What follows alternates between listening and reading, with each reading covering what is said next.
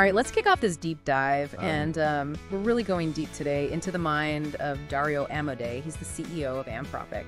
And we've got some choice excerpts from his Econ 102 podcast interview. And this is not your typical, tech CEO just hyping their company kind of talk. This is about the future of AI, its impact on business and national security, and whether it's going to lead to a world of radical abundance or maybe something else entirely. Yeah, what really struck me listening to this is that Amodei, he doesn't just offer the usual platitudes. He draws some fascinating comparisons. Like, he says that Google's role in AI is similar to Bell Labs' role in technology. Both were giants in innovation, but both of their structures sometimes hindered their ability to really capitalize on the breakthroughs they made. So even giants can stumble when the game changes, huh? It makes you wonder, with Google and their focus on search, are they really built for the kind of seismic shifts AI is bringing? Yeah, exactly. I think Amodei's point is being big doesn't automatically mean you'll win in AI. And that leads right into another one of his thought-provoking ideas, that the economics of AI might actually lead to an oligopoly. He compares it to heavy industries, like steel production, not something easily commoditized, like solar, steel. That's a surprising comparison. Help me understand, why does Amodei see that connection? Well, think about what it actually takes to build large language models. You need massive data sets, serious computing power, and you need a whole lot of top-tier talent. That creates a huge barrier to entry. Not every company can afford that gamble. So naturally, you end up with a handful of major players really dominating the field. So it's not just about having a brilliant idea. It's about having the resources to actually bring that idea to life. And that's where the Googles and Anthropics of the world have a distinct advantage. Right. It's a bit like the early days of the space race. It took a nation-state level of investment to really compete. Okay, so maybe not everyone is going to be building the next ChatGPT, but that doesn't mean that the AI revolution stops there. Amodei talks about this concept called the scaling hypothesis, and to me, that's where things get really mind-blowing. He's basically suggesting that as these AI models get bigger and more complex, their capabilities are going to just explode exponentially. Imagine AI designing groundbreaking new medicines, writing code that's more elegant and more efficient than anything humans can create. Yeah. And maybe even tackling climate change in ways we haven't even thought of yet. I mean, that's the kind of transformative potential Amodei is talking about. It's both incredibly exciting and a little bit unnerving to imagine a world where AI is that capable. But hold on, if AI is about to become this powerful, doesn't that mean that all of our jobs are on the chopping block? Are we all just going to be replaced by robots? I think Amodei really pushes back against that simplistic robots are going to replace humans. That narrative. It's not about one-to-one replacement. It's about how AI can fundamentally reshape how we work and the skills that we need to thrive. So instead of feeling obsolescence, we should be thinking about how to adapt and how to leverage AI to our advantage. But how does that actually play out in the real world? How does this impact someone listening to this right now in their job, in their career? Think of it as AI augmenting human capabilities. Yeah, sure, some tasks will be automated, but new roles will emerge. And those new roles will require creativity, they'll require critical thinking, and the ability to work alongside these AI systems. So adaptability and continuous learning become even more crucial. So it's almost like AI is going to compress the skills gap. Imagine someone who maybe struggled with writing. They're suddenly able to create compelling content with the help of AI tools. That could change their entire career trajectory. Exactly. And that brings us to another point that Amodei raises, which is the potential impact on income inequality. He suggests that AI, by empowering lower-skilled workers, could actually lead to a more equitable distribution of wealth. Now, that's a bold claim. It's like thinking about the Industrial Revolution, where machines allowed people who weren't master craftsmen to produce high-quality goods. It kind of leveled the playing field in a way. It's an interesting parallel. But as with any major technological shift, there's a lot of uncertainty about the long-term effects.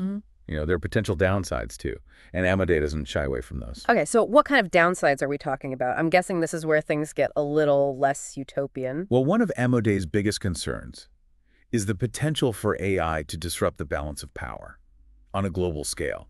He's particularly worried about an AI arms race, with nations vying to develop and deploy increasingly sophisticated AI systems for military purposes. It's like an AI-powered chess match. But the stakes are terrifyingly real. We're already seeing geopolitical tensions around the world. AI could easily become a new flashpoint. Right. And this is where the need for international cooperation and responsible development becomes so critical. Amodei stresses that we can't just focus on building powerful AI. We need to be equally focused on building it safely and ethically.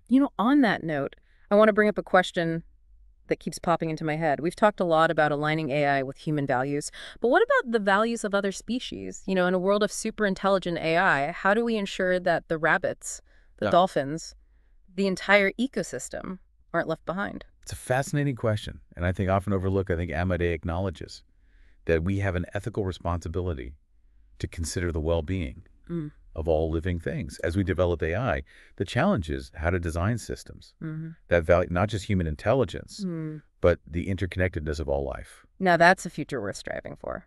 But it sounds like we've got a lot to figure out. Before we get there... We do, but Amodei's insights provide a valuable starting point for navigating the complexities of this new AI-powered world. He's both optimistic and cautious, reminding us that the choices that we make today will shape the future for generations to come. This has been an incredible journey so far, and we're just getting started. When we come back, we'll continue our deep dive into Amodei's thoughts, exploring the risks and rewards of this transformative technology in even greater detail. Yeah. Welcome back. As we delve deeper into Amodei's perspective, I'm really struck by how balanced his view of AI is. He's clearly excited about the potential, but also incredibly aware of the risks.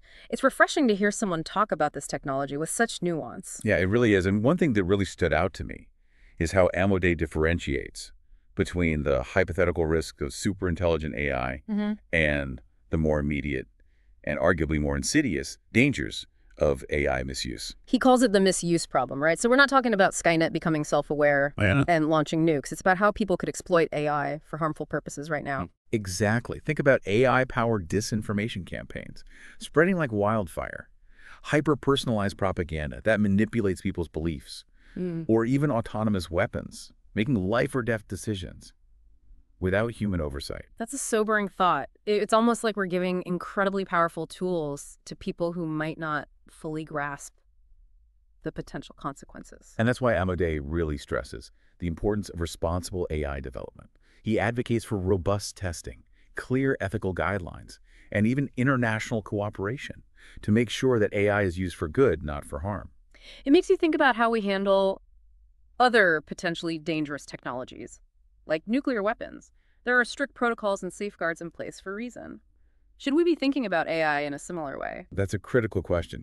Amodei argues that we can't just focus on building powerful AI. We need to prioritize safety and ethics right from the very beginning. But even if we manage to prevent intentional misuse, there's still the risk that these AI systems could become so complex that they develop unpredictable and potentially dangerous autonomous behaviors. Is that what he refers to as the alignment problem? That's one aspect of it. The alignment problem is about ensuring that AI systems, even as they become increasingly sophisticated, remain aligned with human values and goals. So we need to be careful about what we're asking AI to do and how we're designing its objectives. It's like the old saying, be careful what you wish for. Exactly. Amodei uses this thought experiment about a superintelligent AI program to maximize paperclip production. And if we're not careful about defining its goals, it might decide that the best way to do that is to turn the entire planet into a giant paperclip factory. Okay, so we've talked about some pretty serious risks here, but let's not forget the incredible potential of AI to solve some of humanity's biggest challenges. Amodei calls this the possibility of radical abundance. What does that world look like to you? Imagine AI helping us develop personalized cures for diseases, create sustainable energy sources that power our homes and our cities, and even reverse the effects of climate change. I mean, that's the kind of future Amodei believes is possible if we can harness AI's power responsibly. It's a future that's hard not to get excited about, but even in that optimistic vision, there's a critical question. How do we ensure that everyone benefits from this abundance? Will the gains be shared fairly, or will they be concentrated in the hands of a few? Yeah, that's the billion-dollar question. Amodei acknowledges that AI could exacerbate existing inequalities if we're not careful.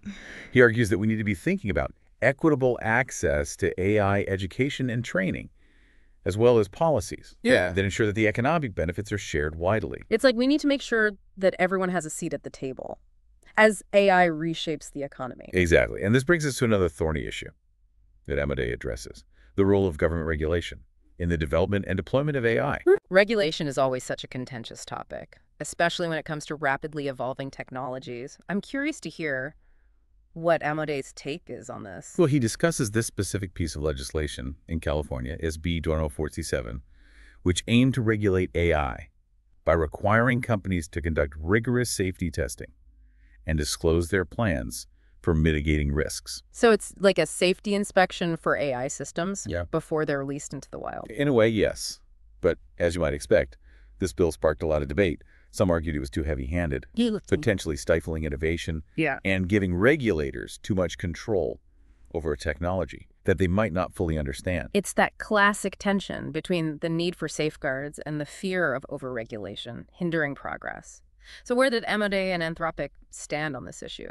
Well, they took a proactive approach, engaging in the legislative process, providing feedback on the bill, and advocating for changes that they believed would strike a better balance between safety and innovation. So they didn't just complain from the sidelines. They actually tried to shape the conversation. Exactly. And in the end, Anthropic ended up supporting the revised version of the bill, seeing it as a reasonable framework for regulating AI without stifling progress. That's encouraging. It shows that it's possible to find some common ground, even on such a complex issue. But even with regulations in place, how do we actually ensure that they're enforced? Yeah. Especially in a globalized world where AI development is happening everywhere. That's a huge challenge. You know, Amodei highlights the difficulty of international cooperation on AI regulation, stressing the need for ongoing dialogue and collaboration to establish shared norms and standards. It's like trying to herd cats. Every country has its own interests and its own priorities, making it tough to get everyone on the same page. And that's just nations. How do you even begin to regulate individual actors who might be developing AI? It's a multifaceted problem, but Amodei emphasizes that we can't afford to ignore this challenge. The potential consequences of unchecked AI development are just too great. We need to find ways to work together to make sure that AI is developed responsibly, no matter who's building it or where. It sounds like we need a global conversation about AI, some kind of like digital Geneva Convention that sets ethical guidelines and safety standards for everyone. That's an interesting analogy. And it really highlights the scale of the challenge that we're facing. AI is a technology with the potential to reshape the world as we know it. And we need to be prepared for the implications, both positive and negative. This deep dive into Amodei's thoughts has really opened my eyes to the complexities of this new AI-powered world. It's clear we're on the cusp of something truly transformative, but it's up to us to make sure that transformation is for the better. I agree. I think Amodei's perspective is both inspiring and cautionary. He's calling for a shift in mindset, urging us to move beyond the simple framing of AI as a job killer or a tool for automation. He wants us to see it as this powerful force that can fundamentally reshape our world. He's challenging us to be active participants in shaping the future of AI, not passive bystanders. It's a daunting task, but also incredibly exciting. But how do we even begin to do that? I'm not a computer scientist. I'm not a policymaker. What can someone like me do to make a difference? Yeah, that's the question that's on my mind too. You know, I'm feeling this mix of excitement and apprehension about this whole AI-powered future. But I'm also wondering, like, what can I actually do to make sure it's a future that we all want to live in? It's easy to feel overwhelmed by all of this. But I think Amodei's message is ultimately one of empowerment. You don't have to be a tech genius or a politician to shape the future of AI. It starts with awareness, educating yourself about the technology, its potential and its risks. So being informed citizens, Yeah. not just passive consumers of technology. Yeah, exactly. Engage in conversations about AI ethics, read articles and books on the topic, Yeah. and support organizations that are advocating for responsible AI development. The more informed we are as individuals, the better equipped we'll be to make wise choices about how we develop and use AI. It's almost like we need a collective upgrade in our AI literacy as a society. We need to be able to understand the implications of this technology, ask critical questions, and hold those in power accountable for developing and using it responsibly. Absolutely. It's about fostering a culture of critical thinking and engagement around AI. And remember, this isn't just about experts and policymakers. It's about all of us as individuals, as communities, and as nations, working together to shape a future where AI benefits all of humanity. That's a powerful message. It's a reminder that the future isn't something that just happens to us. It's something we create through our actions. Yeah. through our choices and the values that we embrace. Exactly. This deep dive into Amodei's thoughts has been a fascinating exploration of the possibilities and the perils that lie ahead. And I think it's a call to action for all of us to engage in this critical conversation and to help guide the development of AI in a direction that benefits everyone. I think that's the perfect note to end on. This conversation has been insightful. It's been challenging. And ultimately, I think hopeful. It's a reminder that we're not powerless. In the face of this technological revolution, we all have a role to play in shaping the future of AI and ensuring that it's a future where humanity thrives. Well said. The future of AI is in our hands. Let's make sure we create a future worth inheriting. Thank you for joining us on this deep dive into the world of AI. We'll continue to explore these complex and fascinating topics in future episodes. Until then, keep learning, keep questioning, and keep shaping the future. Oh.